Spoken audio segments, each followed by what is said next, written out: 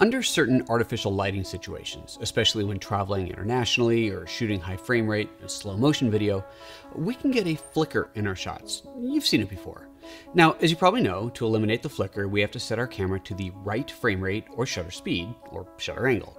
And so I've known how to eliminate it for a long time, but until recently, I never truly understood what was actually happening, or the math behind the solution, or even why there are limits to how high of high-speed video you can shoot in artificial light. But now I do, and I want to share that with you.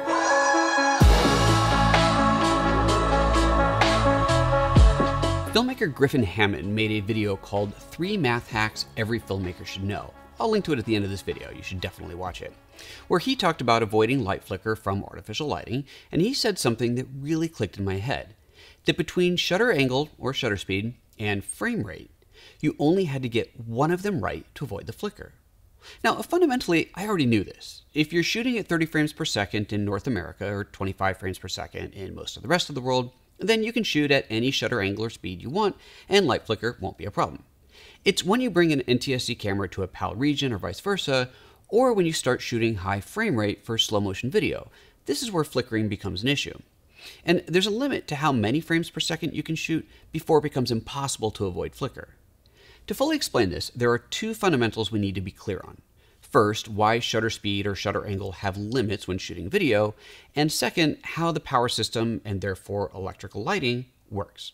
A shutter angle is a term that comes from shooting movie film, where instead of a shutter opening and closing like it does for still cameras, a disc would spin in front of the film as it moved past the lens, rotating 1 full revolution per frame of film. That disc would have an opening in it, which let light through to expose the film. A disc is of course 360 degrees, and the opening in that disc was expressed as a shutter angle. A 180 degree shutter is a disc that has a 180 degree opening, or exactly 1/2 of the disc. You can choose a much smaller angle or a larger one, but of course the shutter angle can't be any bigger than 360 degrees or open all the time. This is an important point, remember that. Converting shutter angle to shutter speed requires that you know the frame rate, or frames per second, as well. A 180 degree shutter at 30 frames per second means the shutter is open for 1/60th of a second. 180 over 360 equals 1/2, or half. At 30 frames per second, the longest an exposure can possibly be is 1/30th of a second, and half of that is 1/60th. Since the shutter can't be open for longer than that frame is being recorded, your exposure duration is limited. Just like the shutter angle can't be more than 360 degrees at any frame rate, the shutter speed can't be more than 1 over the frame rate. If you're shooting 30p, that's 1/30th of a second. Shoot 60p and that drops to 1/60th, and so on. So again, remember that limitation. Now let's talk about electrical power. Unlike the light from the sun, which is constant, electric light requires a power source, and the AC power system isn't constant. In fact, it's in the name. AC stands for alternating current. It delivers power in a very fast fluctuation that we measure as a frequency. In North America, we have a 60 cycle per second frequency called 60 Hz, and most of the rest of the world uses a 50 cycle or 50 Hz system. The power fluctuation follows a sine wave with 2 peaks per cycle, so a 60 Hz system has 120 peaks per second, and a 50 Hz system has 100 peaks per second. This cycled power delivery source means that a light it is powering actually gets turned all the way up to max brightness, then drops towards 0, briefly passing 0 before moving back to full power again 100 or 120 times per second, introducing a flicker. This flicker is too fast for the human eye to detect, so we don't normally see it, but it's happening. When shooting video under this kind of lighting, it's critical that the shutter speed or shutter duration lines up with the sine wave perfectly. When the exposure starts and ends at the same part of the sine wave, then the amount of light exposing the film or sensor is always the same. However, if the exposure pattern gets out of sync with the sine wave, then the exposure isn't constant, and we record darker and brighter frames, which we see as a flicker. And now things get really interesting. Let's go back to the statement that only one of the 2 factors, frame rate or shutter speed / shutter angle, have to be right to avoid flicker. I'll start with frame rate. When you're shooting at 30 frames per second under 60 Hz lighting, you can use absolutely any shutter speed or angle you want. Why? Because the frequency and the frame rate are evenly divisible, meaning that each frame starts recording at the same point on the sine wave, which means no matter the duration of the exposure, it'll always end at the same point of the sine wave on every frame. Because every exposure starts on the same point of the sine wave, the shutter speed can be anything you want. That fits within the time limitations we discussed earlier, of course. And you'll have an even exposure. The math is actually really simple if you go the other way and just divide your power frequency by whole numbers, allowing you to find all of the easy frame rates. Remember, 60 Hz is 120 peaks per second, which is ultimately what we're concerned with. So 120 divided by 1, of course, is 120, meaning you can shoot easily at 120 frames per second. 120 divided by 2 is 60 frames per second, by 3 is 40, 4 is 30, 5 is 24, and so on. If you're shooting in a 50 Hz environment, then you can shoot flicker-free at any shutter angle or shutter speed at 100 frames per second, 50, and 25. And by the way, a quick side note, NTSC, our standard broadcast format in North America, is 29.97 frames per second, not true 30. When you see a camera that says it shoots 30p, it's actually 2997, and 60p is actually 5994.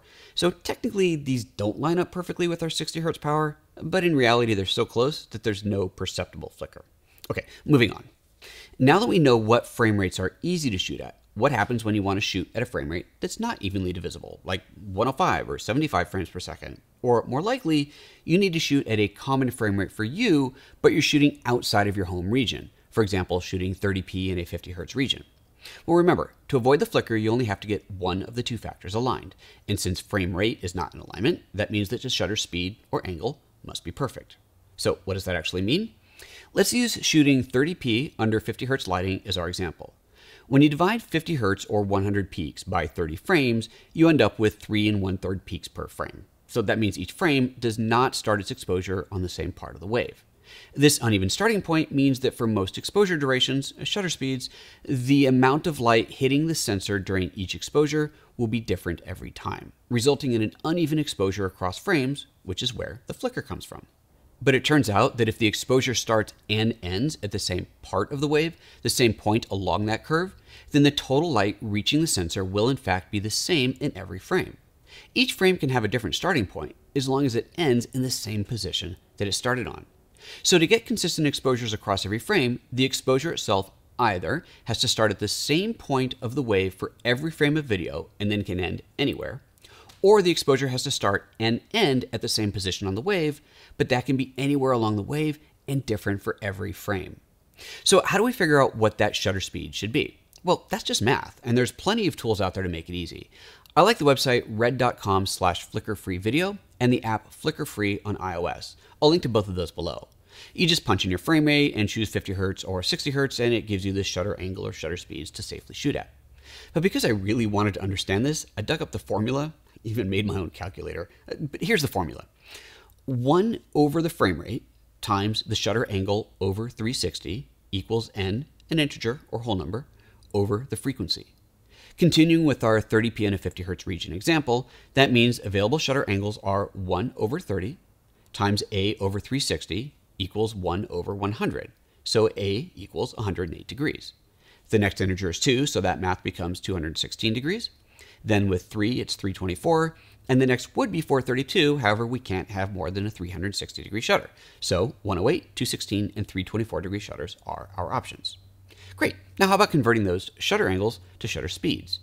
Ironically, as much as I appreciate shooting in shutter angle, when it comes to avoiding flicker, it's actually a lot easier to just work in shutter speed because no matter the frame rate, the math always reduces back to the same few shutter speeds. The hard math is to multiply the shutter angle as a fraction, like 108 over 360, by 1 over the frame rate, like 1 over 30, and you get a shutter speed. But no matter the frame rate, the answer will always be one of the same few numbers. For 60 Hz power sources, those numbers are 1/120th of a second, 1/60th, 1/40th, 1/30th, and 1/24th. For 50 Hz sources, they're 1/100th, 1/50th, 133 1/3, 1/25th, and 1/20th. How do we arrive there? Well, pretty dang easy. 120 peaks divided by 1 is 120. 120 divided by 2 is 60, by 3 is 40, by 4 is 30, and by 5 is 24. 100 divided by 1 is 100, by 2 is 50, by 3 is 33 1/3, by 4 is 25. Nice and easy. The problem is that most cameras don't accommodate all of those shutter speeds. Most cameras give a 1/125th of a second, not a 1/20th.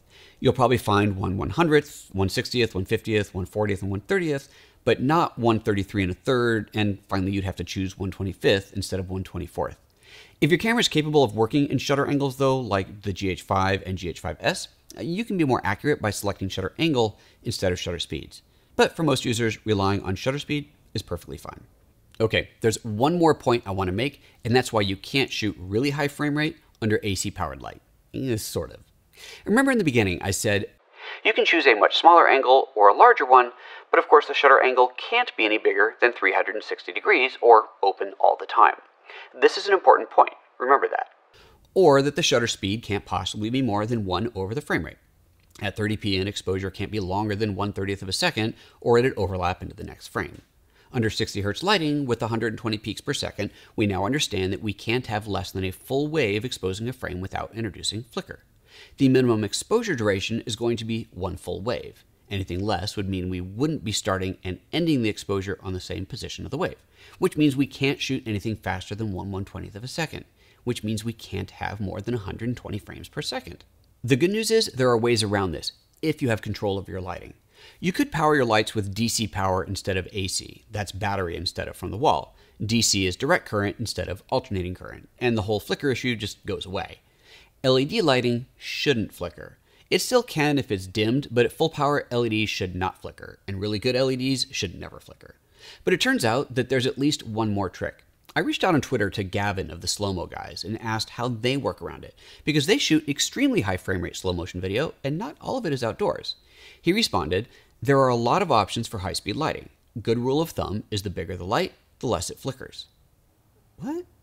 I had to dig into the answer a bit, but what I've learned is that essentially really big lights, as you can imagine, burn really hot.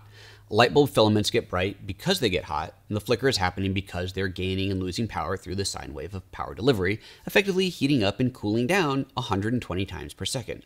Really big bright bulbs do the same thing, of course, but since they burn so hot, they don't cool down as much, and therefore the flicker is barely noticeable.